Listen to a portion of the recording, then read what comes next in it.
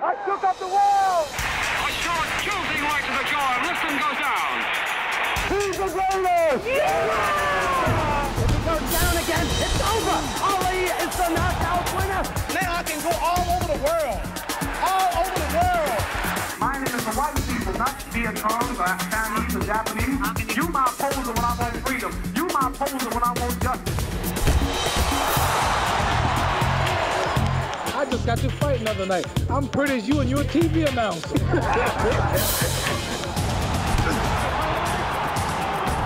Strong like a butterfly, sting like a bee. Oh, rumble, young man, rumble. Oh! That had been the boxer's call to arms, a flamboyant strategy for inside the ring. But he carried in his heart and mind a more eloquent design for his sport and beyond. The words of Rudyard Kipling from the poem entitled If, in which he found a philosophy for life and an unending sustenance for a young man's dream to be the best. If you can dream,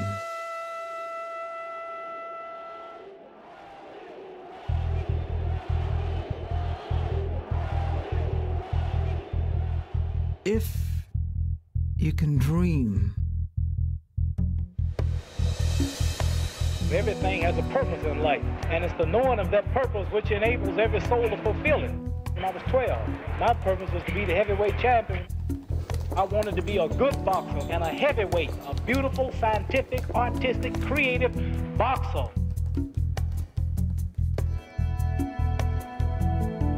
If you can dream and not make dreams your master. I really wanted to do it. I worked towards it every day, 6 days a week for 12 or 13 years. It later led up to winning the Kentucky State Golden Gloves, on up to the National Golden Gloves. The fruit of these years of labor would eventually ripen. The opportunity for Olympic gold lay on the horizon.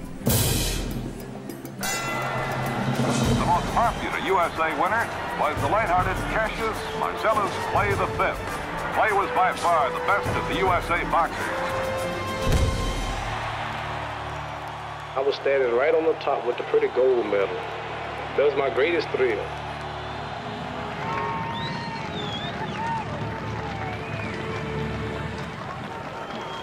But the joy was tempered by the segregation in his hometown and in his country, which was in the throes of a growing racial tug-of-war. I say segregation now and segregation forever. We suffer political oppression, economic exploitation, and social degradation.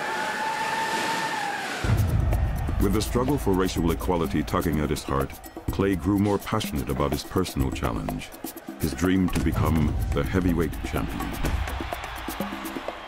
If you can trust yourself when all men doubt you. I'm young, I'm handsome, I'm fast, I'm pretty, and can't possibly be beat. It was a confidence that Clay shared only with himself. No one else believed he could slay the Goliath of boxing, Sonny Liston. The very young challenger has nicknamed himself the greatest, and tonight he's beginning to prove it. They might be stopping it, that might be all, ladies and gentlemen. Pandemonium has broken loose. Sonny Liston has not come out for round 7. The ecstatic new champion, Cassius Clay. I am the king of the world! Hold it, hold it, hold it. Pretty. Hold it, you're not that pretty. I'm a bad man. Wait. I took up the world. I took up the world. I took up the world. Clay continued to shake up the world by changing his name, releasing in his mind the personal yoke of slavery, and by finding moral and emotional shelter in the controversial Nation of Islam. I don't have to be what you want me to be. I'm free to be what I want to be and think what I want to think. If you can bear to hear the truth you've spoken, twisted by knaves to make a trap for fools. I'm a Muslim. My religion is Islam. What's wrong with that? You have 600 million Muslims on earth, and Muslim only mean one who submits entirely to the will of God, Allah. I give you, brothers and sisters, Brother Minister Muhammad Ali. Now that I'm a Muslim, now that he gave me the beautiful name of Muhammad Ali and took away that slave name of Cassius Clay, now I can go all over the world, all over the world.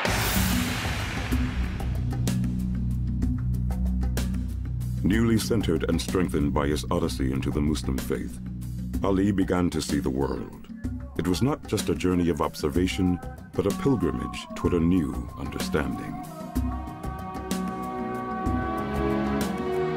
As always, he was quick to see and to comprehend. A new side of his character would be revealed, the capacity to give of himself to people and their needs.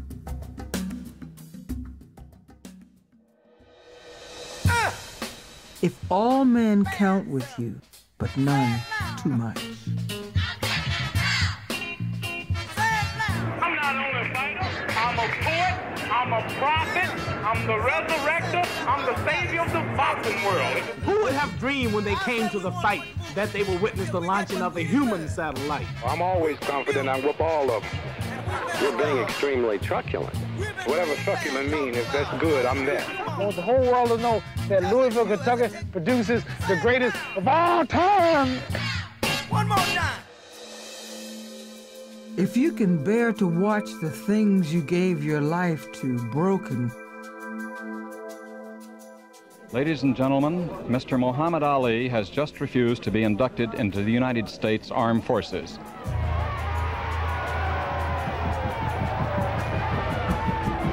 I will not go 10,000 miles to help murder and kill another poor people simply to continue the domination of white slave masters over the darker people of the earth.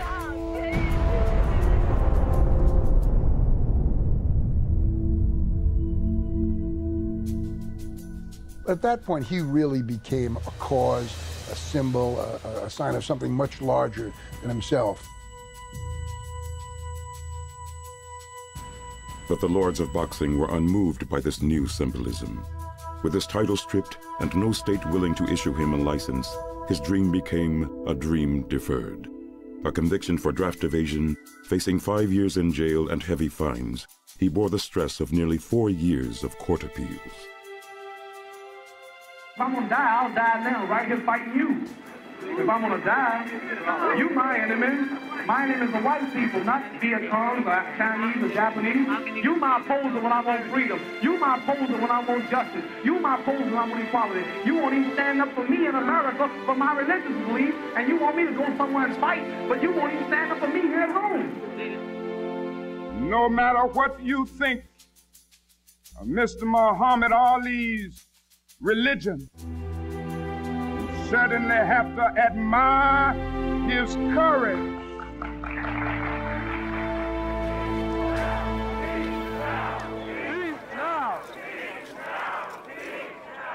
On June 28, 1971, the Supreme Court finally ruled in his favor. With his conviction overturned and his license to box reinstated, he went back to the ring and a new dream, to become the heavyweight champion of the world once again.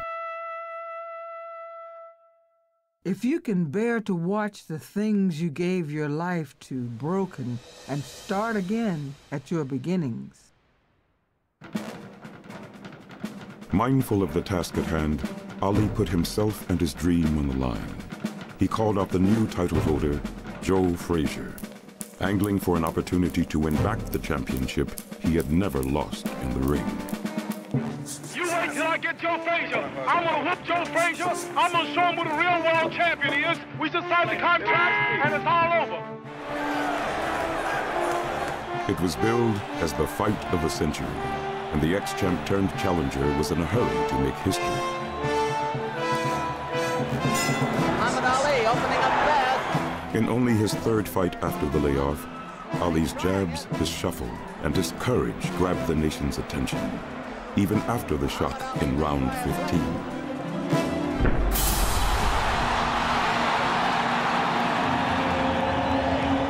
The winner by unanimous decision, Gerald Jr. Joe Frazier.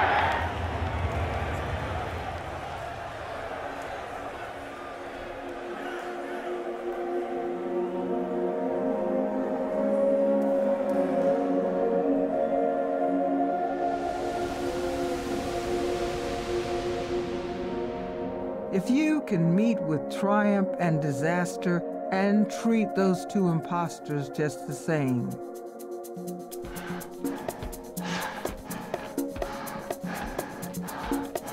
Allah, God, I'm his tool. God got in me. Purpose is my people. And I can help with just one fight.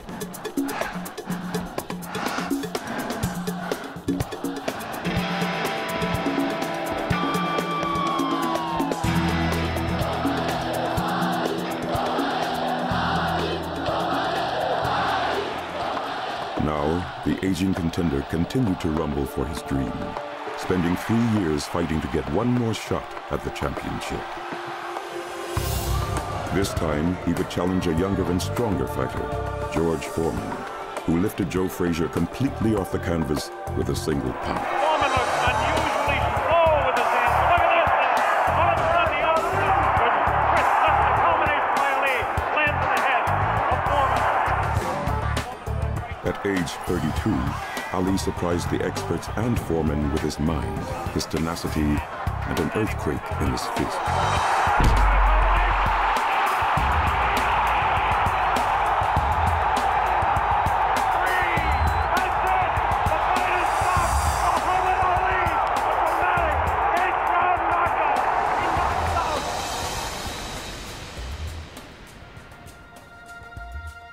If you can force your heart and nerve and sinew to serve your turn long after they are gone.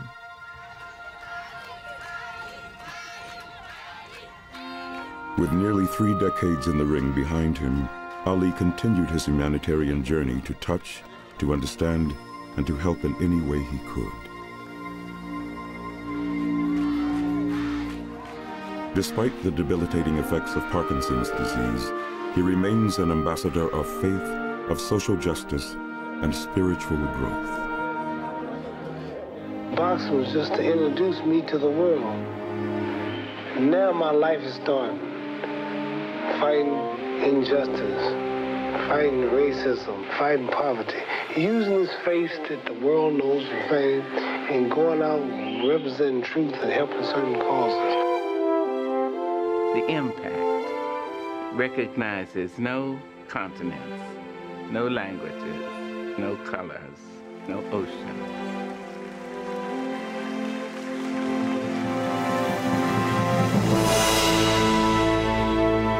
He is so full of love, and he has become the embodiment of love, both the love that he gives to the world and the love that the world gives back to him.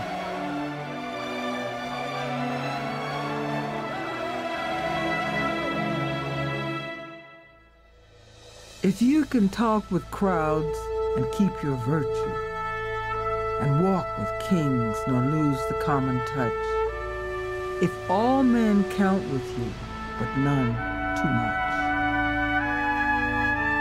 I like walking behind him to watch people walking up to him. The way he makes people feel, he really lifts people up.